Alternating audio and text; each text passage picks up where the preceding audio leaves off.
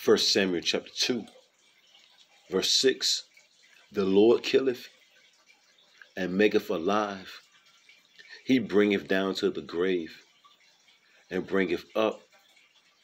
The Lord maketh poor and maketh rich. He bringeth low and lifteth up. First and foremost, I want to give all praise, honor, and glory to the Heavenly Father and His only begotten Son, Yahweh, Bahashem, Yahweh Shai, Bahashem Rakakwadash. Next, double honors to the head apostles / elder bishops of Great Millstone, the one that taught me the 100% truth according to the Bible. Peace, blessings, and safety to all you sincere icons. Keep pushing, keep believing, keep the faith regardless of people here for better than the Lord kills. Now that scripture right there was plain as I don't know what. Just more reasons on why we should fear the God of the Bible, who they equally call God and Jesus Christ, Yahweh Bashem Yahushua, because judgment is going forth each and every day. Judgment going forth, fucking bridges collapsing, fires, people, boats turning over and people flooding out. Come on, man, people are drowning in the water. But seeing all these judgments ain't enough for the average ninja light. Seeing judgment, because it says the unjust knoweth no shame. Even though they seeing all this judgment, they're going to continue in their madness until the Lord judge them. That's what it's going to take. It's going to take judgment to stop these ninja lights from running their mouth, speaking nonsense, perverting the gospel, breaking down the scriptures the wrong way. The only thing that's going to stop them from doing all that nonsense is what, people? You guessed it. Judgment. All right? First Samuel chapter 2, verse 6. The Lord killeth. Yahweh Bashem Yahushua killeth. We should be fearing like I don't know what right about now. All this judgment. I'm looking at the news right about now. All this judgment, winter storms everywhere. You see? Wars popping off. Judgment ain't stopped, man. Judgment continues to go on each and every day. The Lord killeth. Yahweh Bashem Yahushua killeth and maketh alive. He bringeth down to the grave and bringeth up. The Lord killeth. He keeps you alive, man. Each and every day you see these ninja lights, a.k.a. Israelites, so-called Negroes, Latinos, and Native Americans tempting the God of the Bible. Each and every day with their nonsense, man. The Lord maketh poor and maketh rich. The Lord decides if you're sleeping in a house or if you're sleeping on a park bench in 20 degrees weather, man. You ninja lights, you're still not getting the memo. You're still not getting it. The Lord said He ain't coming to bring peace on earth. He came not to bring peace, but a sword, which represents destruction. The only thing from here on out is coming on this earth is destruction, man, a.k.a. judgment. But the unjust knoweth no shame. The Lord maketh poor, Yahweh Bashem Yahushua maketh poor, and maketh rich. He bringeth low and lifteth up. So you ninja lights that are prideful, you know what I'm saying? Your pride is on swole. The Lord is going to bring you down low. You different heathen nations, you're very prideful. Starting out with Sleazy E. The Lord's going to, look, a house just caught on fire. Another house caught on. Come on, man. The Lord determines if you make it out of that house fire, man, or if He leaves you up in there to burn like a crispy, man. All right? Crispy. Enough hit and runs. Should there be evil in the city and the Lord have not done it? Let's get that right quick, man. Just go ahead and get it. Because the scripture say, woe to that bloody city. So this place is almost out of here. Woe to that bloody city. Matter of fact, since the Lord keep having me quote that, let me get this right quick. Zephaniah chapter 3, verse 5. The just Lord, Yahweh Bashem Yahushua, is in the midst thereof. He will not do iniquity. Every morning, look, every morning, do if He bring His judgment to light. He faileth not, but the unjust knoweth no shame. So the Lord is going to fry you ninjas, man. Straight up and down, man. He's going to electrocute the most of you. You see, builders go, I mean, we go through this all the time through the spirit of Yahweh, Bashem Yahushua, all the above. You ninja lights are going to be getting ate by tigers and bears. You know what I'm saying? Lions, tigers, and bears. Least ye repent. Once again, Zephaniah chapter 3, verse 5, the just Lord is in the midst thereof. He will not do iniquity. Every morning doeth he bring his judgment to light. He faileth not, but the unjust knoweth no shame. So you gotta see. I know you Nigerites out there see all this judgment going forth. No, you see all this judgment going forth. 2nd Ezra chapter 8, verse 3. There be many created, but few shall be saved. Few, aka the elect, shall be saved, man. Many are created, but few shall be saved. Our job is just to prophesy. You see? Our job is to give them one. And once again, 2nd Ezra chapter 8, verse 3, there be many created, but few, one or two, but few shall be saved, man. And look, and that's plain as on no way. That's plain as on no way. That small remnant, that's who the Lord is looking for. That small remnant, man. Let's get that Amos. Matter of fact, before I even get that Amos, going through some of my favorites, hitting some points, and then I'm going to wrap it up, about to head out. Sirach, chapter 40, verse 9. Death and bloodshed, strife and sword, calamities, famine, tribulation, and the scourge. These things are created for the wicked. These things, look, the famine was created for the wicked, death, all this bloodshed, all this strife, meaning all this fighting. And the sword, which represents destruction.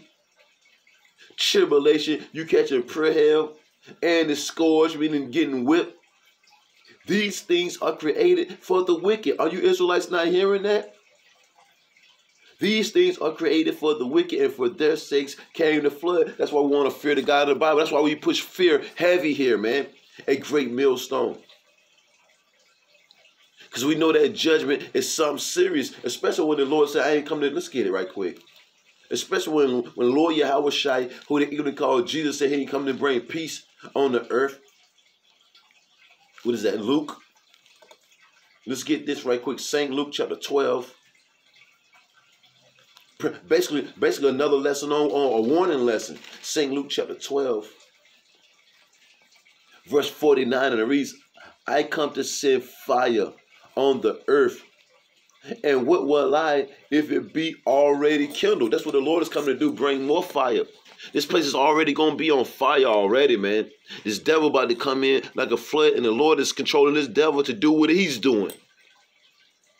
The Lord controls all things. We read that all the time. Let's go to Proverbs 21. And I'm going to come right back to that because I want to read that one more time. But this is it right here. Proverbs 21 and 1. The king's heart, meaning the ruler's mind. Whoever's ruling the earth, his mind is in the hand of the Lord. Yahweh Bashem Yahweh Shai, right? So the Lord is controlling when martial law pop off. The Lord is controlling when the Gurga troops kick down your front door and gun butt you. And ravish and spoil anything that's in that household. But you didn't know that though, right? Too busy running your mouth, you know what I'm saying? The king's heart, meaning his mind, is in the hand of the Lord, Yahweh Bashem Yahweh Shai, and as the rivers of water, he turneth it whithersoever he will, man. So who's controlling everything on the face of the earth? The Lord. Who's controlling man? The Lord, man. All right? So let's go back. St. Luke 12, 49. I am come to send fire on the earth. And what will I if it be already kindled, man? Jumping down, 51. Suppose ye that I am come to send Salakia. Suppose ye that I am come to give peace on earth. That's what everybody think the Lord is coming to do. He's coming to bring peace. That's what the pastors in the church have been telling you. That's what these false Israelite groups, they don't even really speak about Yahweh Bashem Yahweh Shai, though. They exalt themselves, man. But what the Lord said, suppose ye that I am come to give peace on earth. I tell you, nay, no, but rather division, man. That's why the Lord is bringing up a whole lot of households. Look, the world is upside down right about now. Everything's in turmoil right about now, man. If you're getting a good night's sleep, thank the Lord. Thank Yahweh Bashim Yahushua for that good night's sleep, because the average person on the face of the earth ain't sleeping good at night. A whole lot of arguing, a whole lot of fighting. It's all according to prophecy. Everything that we see going on there, because remember, the scriptures say the things that are written aforetime were written for our learning. The Lord said, I tell you nay, but rather division. You see? For from henceforth there shall be 5 in one house, divided. So you're going to have a house full of people and ain't nobody going to come to agreements. You see? Everybody is going to be divided, man. The whole household. 3 against 2 and 2 against 3. Fighting and everything. Fighting over food, fighting over water, fighting over, you name it, man. The father shall be divided against the son, and the son against the father, the mother against the daughter, and the daughter against the mother, and the mother-in-law against her daughter-in-law, and the daughter-in-law against her mother-in-law. Look, man, and the Lord said, I'm making all this happen. So you're wondering why your household is in turmoil? Because that's called judgment. You see? You wonder why ain't nobody in your household getting along? Guess what that's called once again? Judgment. And let's get this. You know, and I'm about to wrap it up. A couple more scriptures, and I'm about to wrap it up. Just a quick little warning. Fear the Lord. He got all these things coming down the pipeline. Amos chapter 3, verse 6. Shall a trumpet be blown in the city, and the people not be afraid? And what's that trumpet? This word, this Bible, right? Should there be evil, meaning bad times, should there be evil in a city, and the Lord have not done it? So all these shootouts, these stabbings, these fires, storms, floods, you name it, the Lord is doing it all, man. Once again, a fearful thing to fall into the hands of the living power. A fearful thing. Let's see. Job 28:28. And unto man he said, behold, the fear of the Lord, Yahweh Bashim Yahushua, that is wisdom. And to depart from evil, meaning wickedness, is understanding. And the Israelites that don't depart, I read earlier, so rock was prepared for you. The Lord said he has prepared, he got death prepared for you. He got bloodshed. You know what I'm saying? Being hacked up. He got strife, a whole lot of fightings. He got the sword, which represents destruction, calamities. He got a famine prepared for you. He got tribulation most definitely prepared for you. You catching all kind of hell and the scourge. The Lord said he's going to whip you to death. And he got these spirits created for vengeance, man. So you don't want to test your luck. You tempt not the Lord, man. This is Psalms 115:13. He will bless them that fear the Lord, Yahweh Bashim Yahushua. The Israelites that fear the God of the Bible, you're truly going to be blessed. You see, the Lord's going to show you favor. Lord willing, I'm of that number too. Remember, many are created, but few shall be saved. Not a whole lot of people. Not every Israelite on the face of the earth is going to get saved. Few is going to be saved. The majority of the Israelites are going to burn in that nuclear holocaust, man, when the missiles hit this place, man. You see? Or when them race wars, the class wars, the civil wars, when the economic woes, more earthquakes, more volcanoes, more storms, more floods, they're going to get taken out, man. Doing cannibalism, you name it, man. Most definitely they're going to be getting taken out during Jacob's trouble. But what the Lord said again, Psalms 115:13, he will bless them that fear the Lord, Yahweh Bashim Yahushua, both small and great, man. Proverbs 3:7, be not wise in thine own eyes, fear the Lord, Yahweh Bashim Yahushua, and depart from evil, man. Let's see what else. Matter of fact, I want to get Sirach right quick. I want to get Sirach 11. Israel still can't come to the conclusion that the Lord is controlling all aspects of life. A whole lot of people going to end up homeless this year, man. This is a year of the turn up, man. A whole lot of you Israelites going to lose your jobs. You're going to lose everything, man. Fear the Lord. Sirach chapter 11, verse 14, prosperity in adversity, life and death, prosperity in adversity. Look up the meaning of those words, man.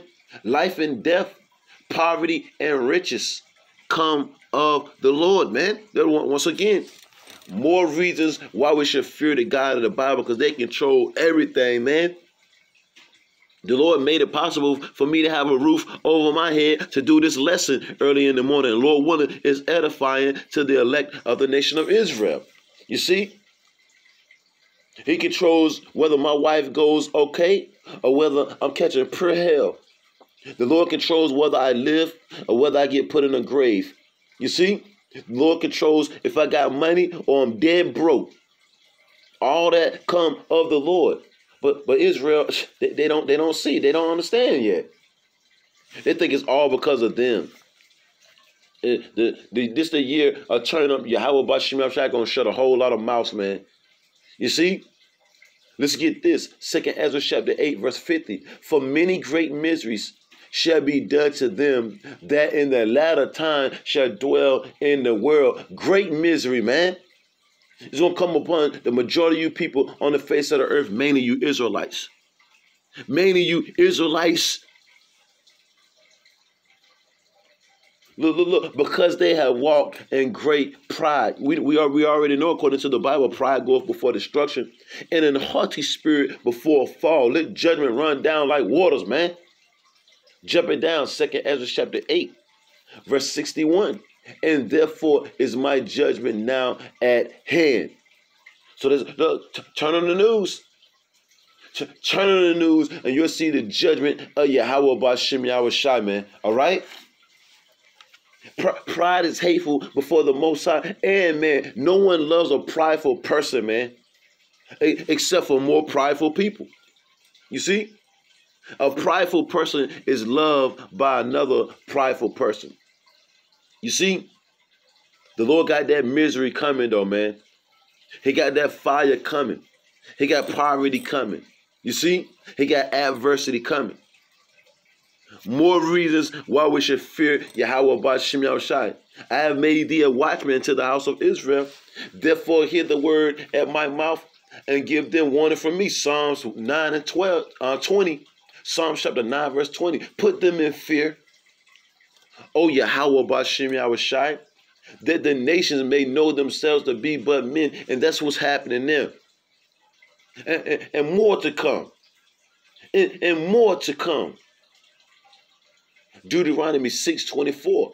And the Lord Yahweh Bashim Yahushai commanded us to do all these statutes. So we rehearse the righteous acts. We rehearse the righteous laws, statutes, commandments of the Bible to the best of our ability. And there's a law of faith too. The Lord said without faith, it's impossible to please him, right? And the Lord commanded us to do all these statutes to fear the Lord our power, for our good always, that he might preserve us alive as it is this day, man. You see? Because our shield, our buckler is in Yahweh Bashim Yahushai, man. All right? Come on now. So I'm going to go on and sign out through the spirit of Yahweh Bashim Yahushai. Just another, more reasons why we should fear the Lord. Shalom.